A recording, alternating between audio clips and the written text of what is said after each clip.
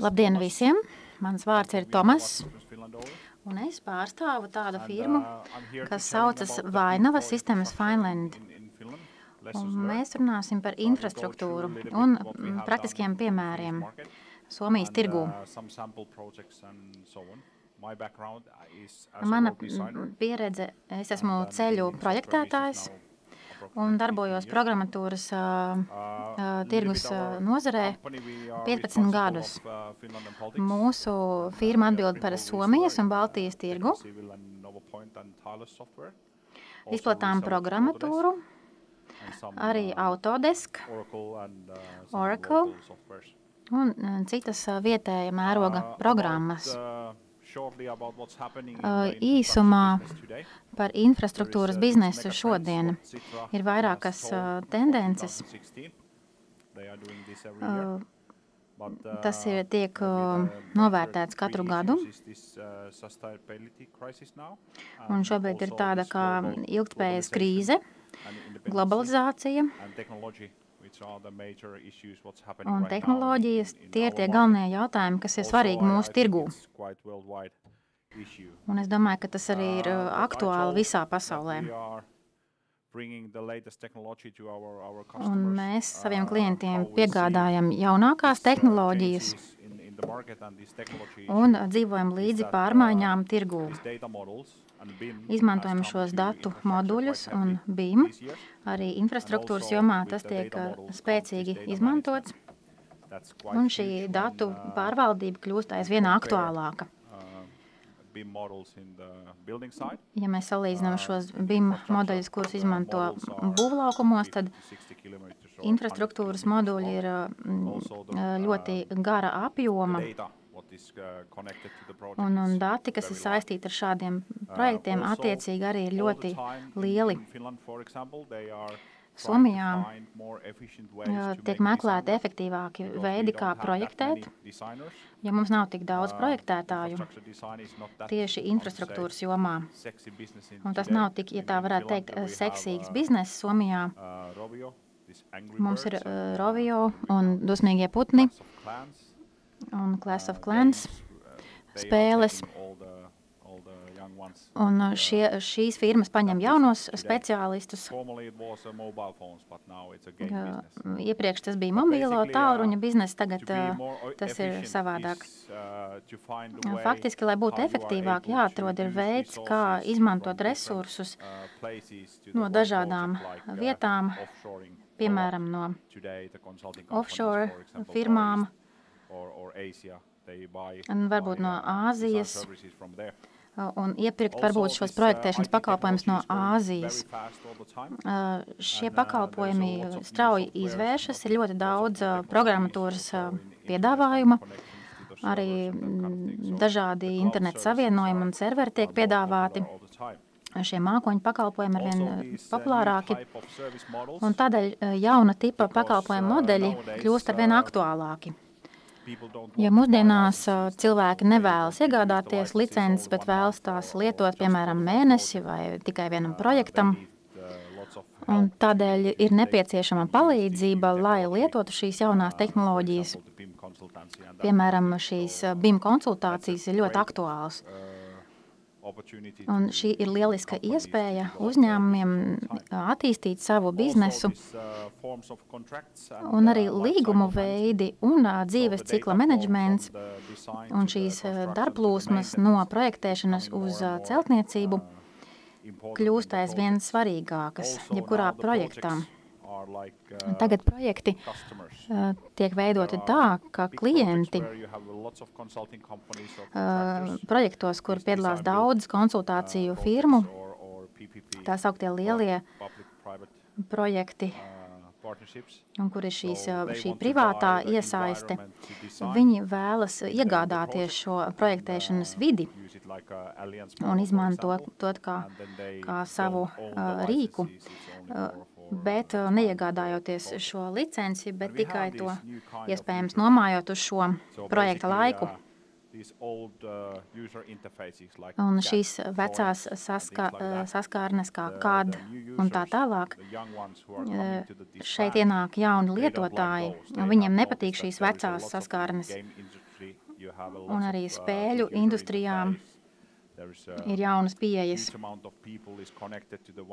Un, piemēram, kur vienai spēlē var pieslēgties ļoti daudzi cilvēki, lietotāji, tad arī šajā projektēšanas biznesā tiek meklēts kaut kas līdzīgs. Piemēram, mani bērni, kuriem ir 16 un 18 gadu, arī viņi smejas par šādu programmatūru, jo viņi tic, ka tai būtu jābūt mobilai. Piemēram, Minecraft spēle, kur ir vairāki šie spēlētāji vienlaicīgi. Tā jābūt ir ātrai, datoram jāspēj automātiski daudzas lietas paveikt. Tādējādi daudz, kas ir mainījies šajā vidē un arī biznesā, un BIM ir viens no risinājumiem šajā jomā. Runājot par Trimble, kā tālāk pārdevējs, mēs esam daļa no šīs ekosistēmas, un to var izmantot ļoti dažādos veidos infrastruktūras jomā, piemēram, datu pārvaldība. Un mēs redzam, ka šī programma mums palīdz apstrādāt datus un izmantot šos datu modeļus, ievietot šos datus datu modeļos. Tas ir svarīgi, jo šīs visas fāzes ir jāņem vērā, un tās visas pievienoto vērtību projektam. Un šeit mēs redzam, ka šajā jomā mūsu pozīcijas ir spēcīgas. Mūsu atbildība ir šis projektēšana un tāmēšana. Un mēs piegādājam šos datus tālāk uz vadību un būvlaukumu, uzturēšanai, uz arhīviem. Un tātad šai darba plūsmai vajadzētu būt tādai kā nemanāmai visā procesā. Un Trimble ekosistēma mums nodrošina šo programmatūru, un kopā ar partneriem mēs varam nodrošināt arī visu nepieciešamo aparatūru.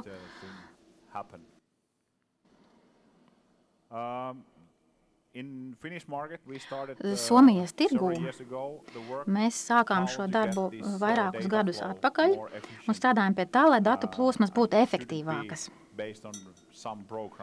Un pie programmām, kas ir šo procesu pamatā, tiem jābūt atvērtā koda standartiem un jābūt ātrai pieejai no projektēšanas fāzes līdz būvniecības fāzei. 2015. gadā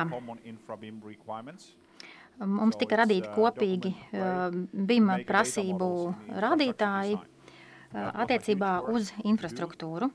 Tas bija liels darbs, ko mēs paveicām.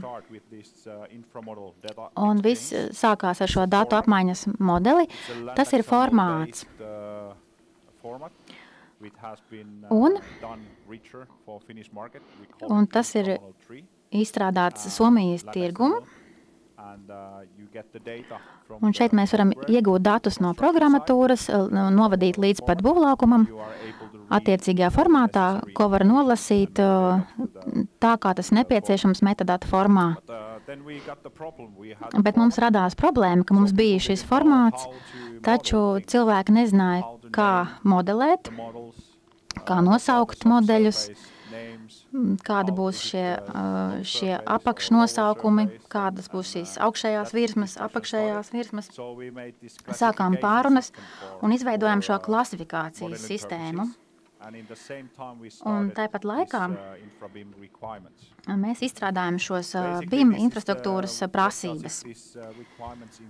Ko šīs prasības ietver? Ir pieejama arī angliskā versija, un mēs zinām, ka daudzas valstis ir nokopējušas šīs mūsu prasības, jo mēs esam ieguldījuši lielu darbu. Un arī mēs esam daudz ko pārņēmuši no Norvēģijas. Viņiem ir sava rokas grāmata. Tā tad ir labi izmantot to, ko kāds jau ir izstrādājis. Svarīgākā lieta Building Smart ietvaros ir tas, ka mūsu valsts nodaļa cenšas uzturēt šīs prasības atjaunotas Un tiklīdz kā ienāk kaut kas jauns, mēs uzreiz pārveidojam šo klasifikācijas sistēmu un attiecīgās prasības, un ir grupa cilvēku, speciālistu, kuri pārskata šīs tirgus vajadzības un cenšas reaģēt uz šiem jautājumiem pēc iespējas drīz. Un tad mēs kopīgojam šo informāciju ar visiem iesaistītajiem cilvēkiem tirgū.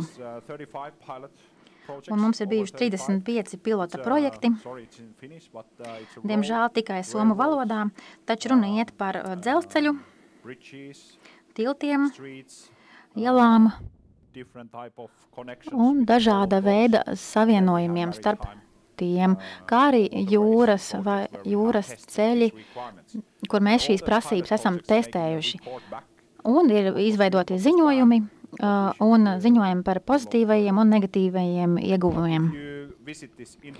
Un, ja jūs apskatīsiet šo mājaslapu, tad jūs varēsiet angļu valodā iepazīties ar šiem dokumentiem. Diemžēl pilota projekti un to galīgie ziņojumi ir tikai somu valodā.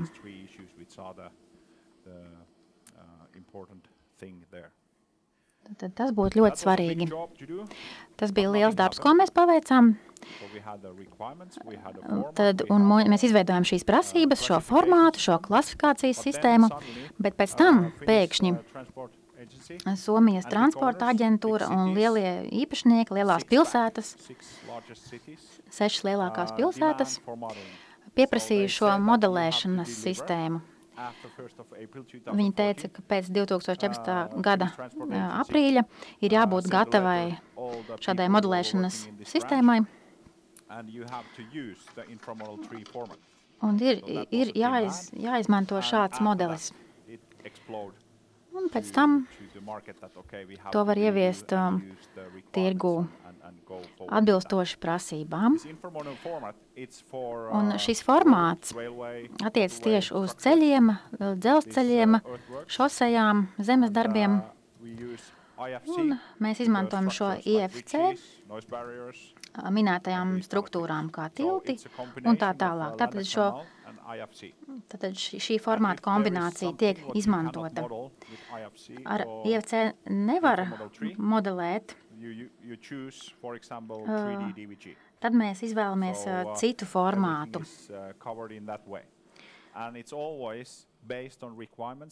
Un vienmēr mēs pamatojamies uz prasībām un standarta formātiem, lai projektētāji un konstruktori varētu izstrādāt savus projektus. Un tā bija tā lielā lieta, pie kā mēs strādājām. Un tagad mums ir projekti, kuros nav tādas prasības, kur apakš uzņēmējs ir projekta īpašnieks, bet viņi vienalga izmanto šo modelēšanu, jo viņi redz, cik liela vērtība ir šādam projektam, pamatojoties uz šīm BIM sistēmām. Un 1. maijā bija jānodrošina šis modelis. Un pārējot uz nākamo fāzi, visam jābūt dokumentētam. Runājot par nākotni, ir pilsētas un pašvaldības, kuras saka, pagātne bija tur, un šodienas situācija ir šāda. Līdz ar to mērogs tirgū ir diezgan plašs, taču aizvien vairāk un vairāk cilvēki nonāk pie lēmuma izmantot BIM modeli ikdienā. Mēs ļoti ātri attīstamies un sasniegsim 3. līmeni. Tās ir labās ziņas kā programmatūras pārdevējiem un arī cilvēkiem, kuri savu nākotnes biznesu balstu šo programmatūru. Runājot par projektu dzīves cikliem, šeit ir redzams, kur var izmantot BIM modeli. Jau konceptuālajā plānošanā var veidot ļoti labus zīmējumus modeļus.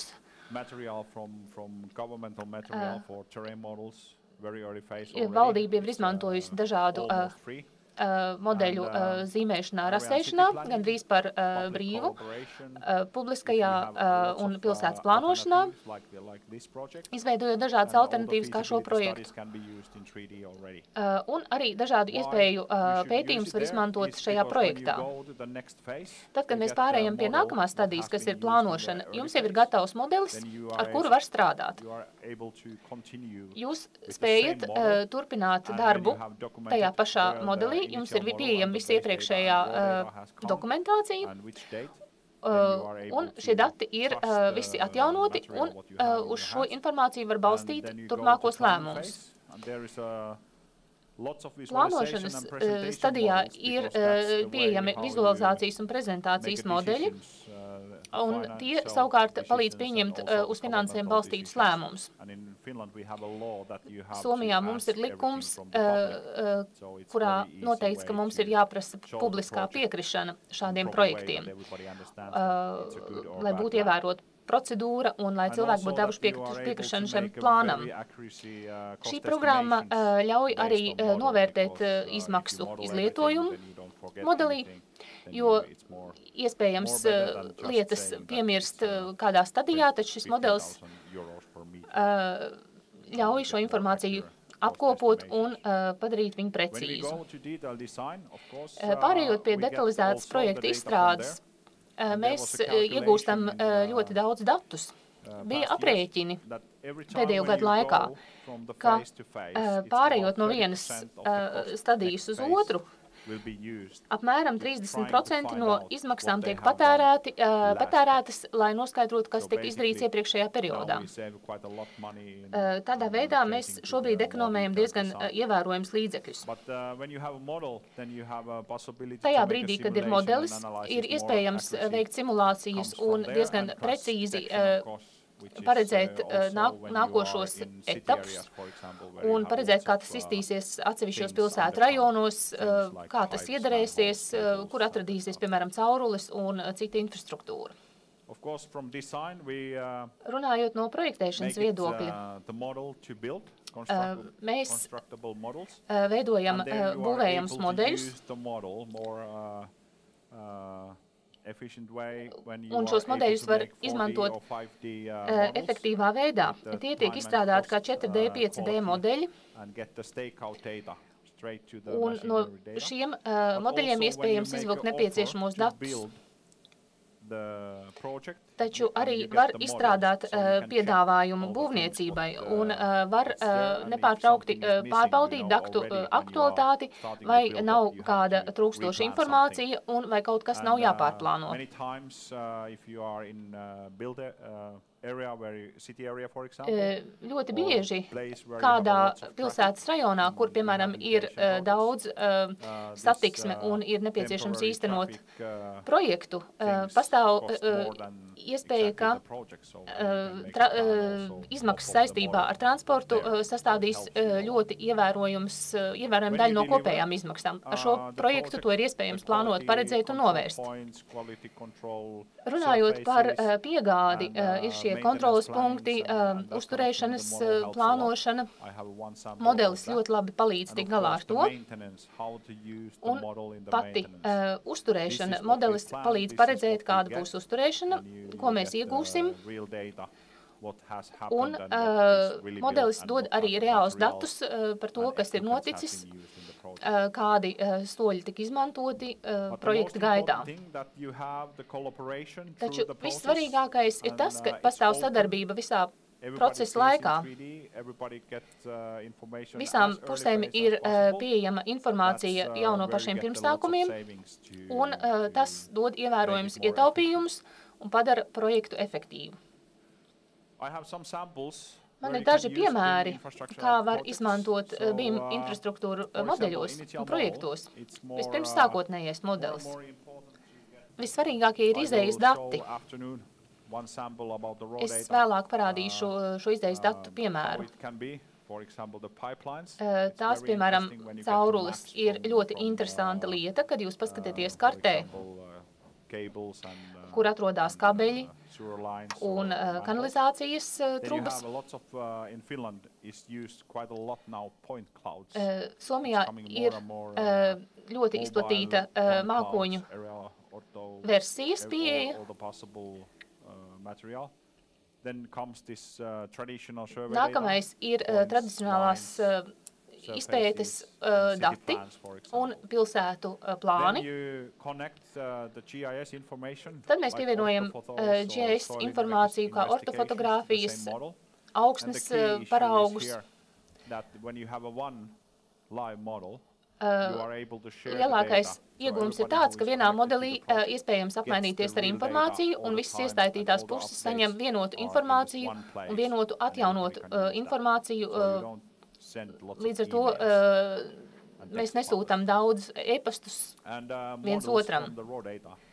Visbeidzot, modeļi no ievadu datiem, tātad zemes modelis, virsmas modelis, trubas, kabeļi, infrastruktūra, savienotie projekti. Šo visu informāciju var savienot vienā projektā. Mūsu galvenais jautājums ir panākt pēc iespējas labāku sākotnējā modeļa kvalitāti. Un pie tā mēs strādājam visu laiku, jo pirmsākumos bija vienkārši karte, un tagad ir iespējams spēt soli uz priekšu. Tamperes pilsēta ir diezgan liela, ar vairāk nekā 200,000 iedzīvotājiem.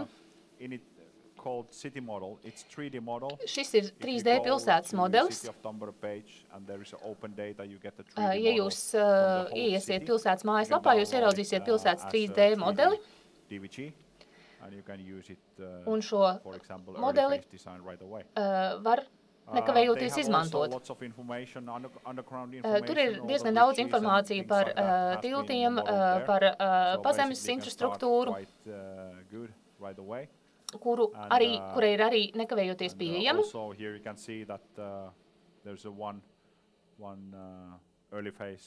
Šeit ir viena sākotnējā skice. Izskatās diezgan labi, jo tajā ir izmantotas ortofotogrāfijas, lai izveidotu kopīgo modeli, un šo modeli ir iespējams publiski apspriest. Datu pārvaldība un analīze. Šeit var izvēlēties iegūt 3D modeli, kartes, savienot visu. Ir viens projekts, kurā var sekot līdz kādos etapos, tas viss ir jādara. Piemēram, šeit mēģināja noteikt, kā krīt ēnas. Tad ir sadarbības modelis. Keilaniemi Espo, Microsoft centrs, iepriekš tas piederēja Nokia firmai, viens liels projekts, kuram pārklājās virsū 3 citi projekti - metrolīnija, stacija un 4 augstceltnes. Tam apkārt mainīsies viss apļa krustojums, 5000 mašīnas dienā, diezgan ievērojama satiksme, kurai jāmainās. Un šeit tiks izbūvēts jauns ceļš. Mēs nespēsim pārtraukt satiksmes plūsmu. Daļa satiksmes tiks pazemināta par apmēram 8 metriem. Līdz ar to tā ir diezgan sarežģīta konstrukcija, sarežģīts punkts. Un ir diezgan daudz alternatīvas, kuras ir paredzētas un kuras izskatīja projekta sākumā, lai atrastu labāko risinājumu.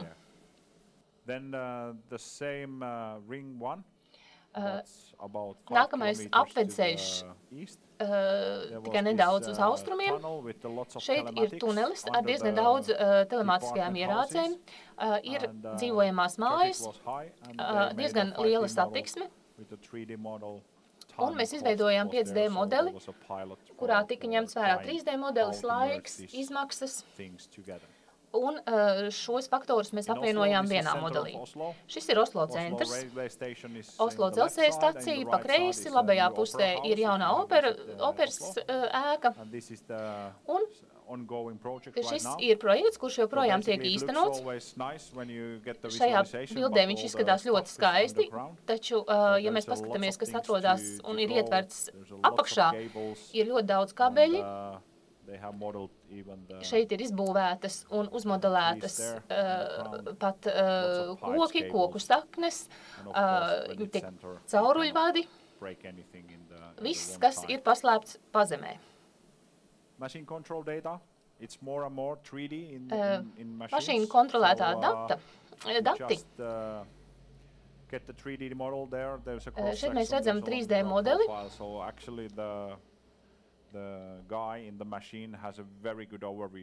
Un cilvēkam, kurš šo mašīnu vada, viņam ir ļoti plašs pārskats par visu, kas notiek gan ar kabeļiem, gan ar citu situāciju, ja kaut kur rodās kāda problēma. Šeit jūs redzat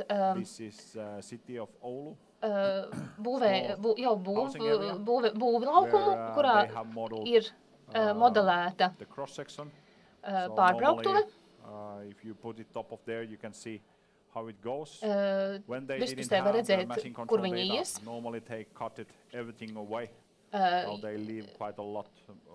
Kādreiz tika viss izgriezts, tagad jau var atstāt diezgan daudz materiālu un skatīties, kā tam virsū tiks uzbūvēts jaunais projekts. Savienojot zīmējumu ar to, kas ir reālajā dzīvē, mēs jau varam redzēt, kad iezīmējas problēma vietas, kaut kas nesakrīt un ir kaut kur pārāvums. Varbūt lielākais projekts, kurā esmu piedalījies, ir šis 13 km garumā dubultais tunelis. Neatceros, cik daudz staciju tur bija, bet ļoti daudz. Šis ir kombinēts modelis ar GIS informāciju, izmantojot BIM. Un šeit ir vairākas ēkas, un starp tām ir dzelzceļš. Un tad ļoti liels projekts. Apmēram $1 miljārds.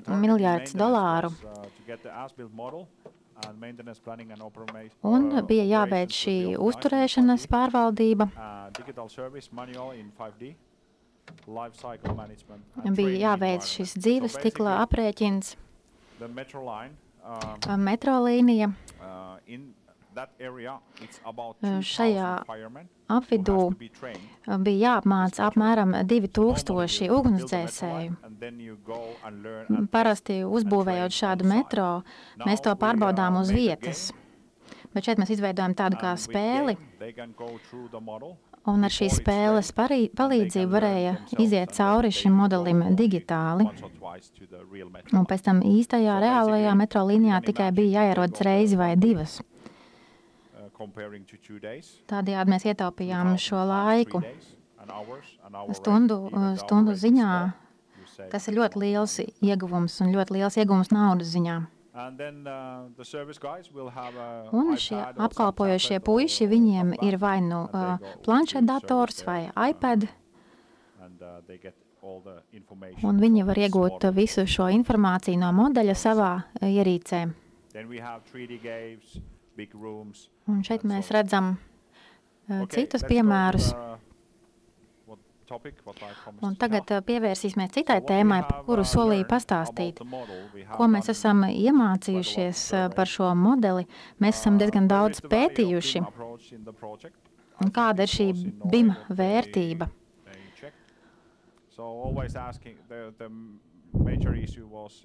Galvenais jautājums pēdējos gados bija, vai konkrēta lieluma projektam jāizmanto BIM vai nē. Un tad tika vērtēts budžets attiecībā pret rezultātu. Un ja mēs salīdzinām budžetu un rezultātus, tad mēs redzam 140% pārsniegumu. Tātad lieliem projektiem, protams, tā ir liela nauda. Bet arī mazie un vidējie projekti, arī tiem vajadzētu izmantot BIM. Nav svarīgi, vai tas ir liels vai mazs projekts. Lietojot BIM, jūs iegūstat pievienoto vērtību. Un šeit ir maģistra darbs pirms 2 gadiem, un tā tēma bija par BIM efektu. Ja mēs pētām tos, kuriem nav pieredze ar BIM, tad mēs redzam, kad ir ilgāks šis nodošanas laiks. Un atziņa ir tāda, jo vairāk jūs izmantojat BIM, jo labāks rezultāts, un šis ir tāds kā mācību process, kuru jūs varat tikai ar laiku apgūt. Un šī ir tā pievienotā vērtība, pēc kā mēs tiecamies, un tieši komunikācija varbūt ir lielākā problēma. Ir ļoti svarīgi, lai notiktu šī komunikācija ar citiem projektētājiem, lai būtu šī saskare un tiktu ietaupīts laiks. Tramlaina Tambre projektā šeit bija tāds kopīgs projekts. Un Tamperes pilsētā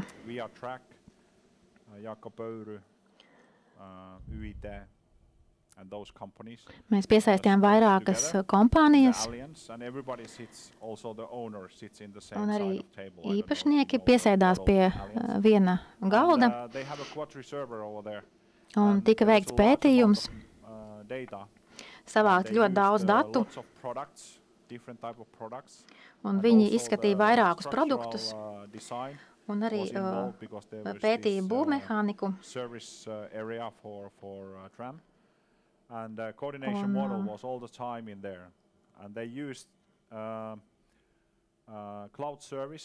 Viņi izmantoja mākoņu pakalpojumus datu modeļiem, un viņiem bija liela telpa, kur vienā telpā sazinājās 80 speciālisti.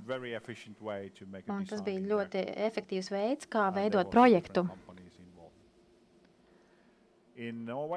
Un šeit ir projekts no Norvēģijas.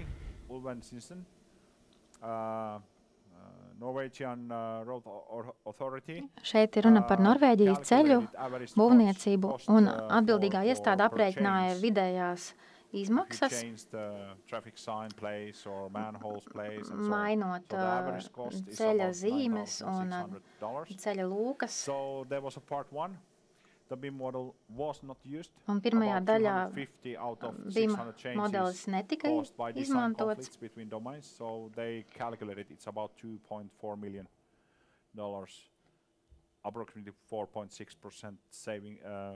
Un ietaupījuma aprēķins bija 2,5 miljoni.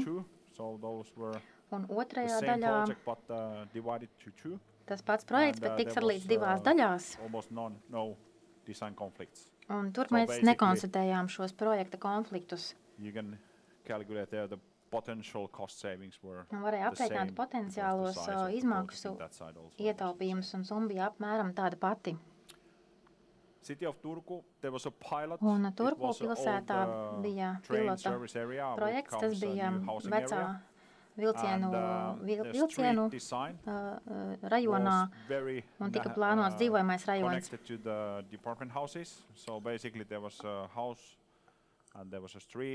Un tur bija ēkas, iela, tā pati struktūra, un tika vairāk objekti tika modelēti. Tur bija vecā jūras gultne un daudz māla pamatnes. Un šajā pilota projektā testēja šīs modelēšanas prasības.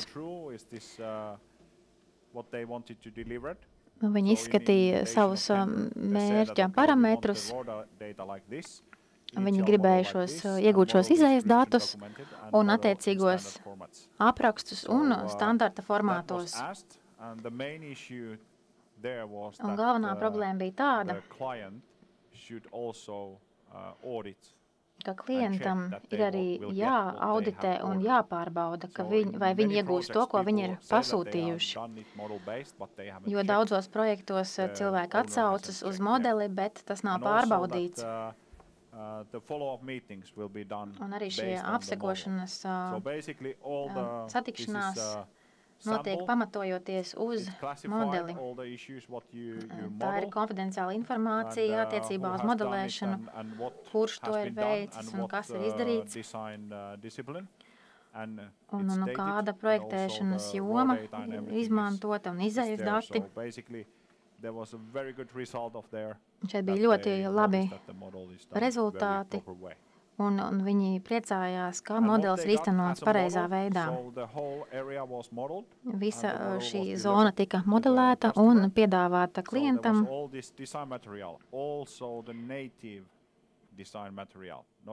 Un nebija tikai standarta šie formāti, bet arī šie vietējie formāti.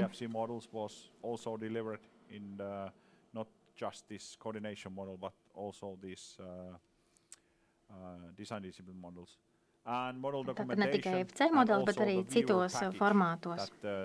They could, as a client, they could go through the model. Klients iegūst visu šo modeli un visu šo paketi. And of course, official document. Un, protams, oficiālie dokumenti, jo mēs esam pilsētas zonā. So it's not just a model-based process there. Un tas viss ir jāņem vērā. Un tagad mēs vēlamies panākt šādu rezultātu arī, piemēram, tiltu modelēšanā.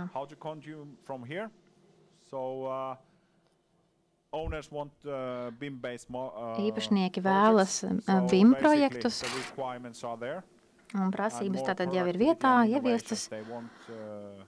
Viņi vēlas, lai pakalpojumu sniedzēji ievieš vairāk inovāciju, iegūst vairāk, lai datu plūsma ir viegla un nemanāma, atvērta visā dzīves cikla laikā. Ir daudzi īpašnieki, kuri vēlas redzēt šo modeli visā procesa gaitā.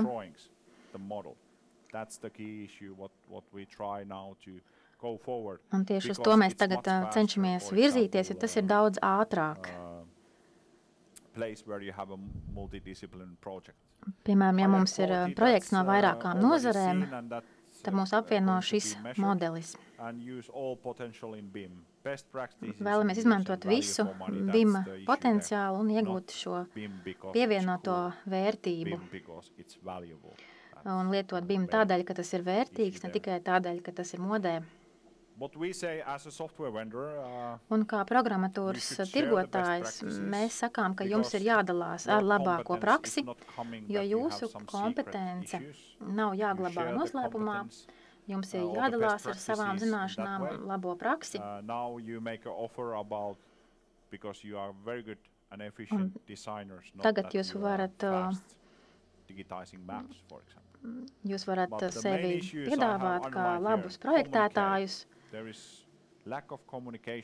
Un komunikācija pietrūkst visu laiku. Un kā Somijas iedzīvotājs, es varu arī dalīties ar jums, ka mēs parasti nerunājam. Mēs runājam pārāk daudz, ka mēs esam piedzērušies. Bet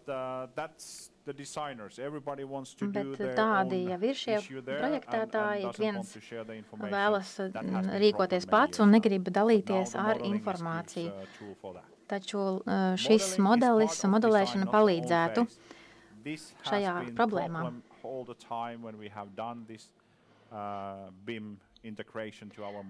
BIM integrācija tirgū. Parasti jau projekts tiek veidots tradicionālajā veidā, un tad klients jautā un lūdzu šo BIM modeli, un tas tiek izveidots pēc tam. Bet mūsu mērķis nav tāds. Mēs vēlamies, lai projektēšana notiktu uzreiz jau modelī. Un arī pilotu projektos tā bija problēma.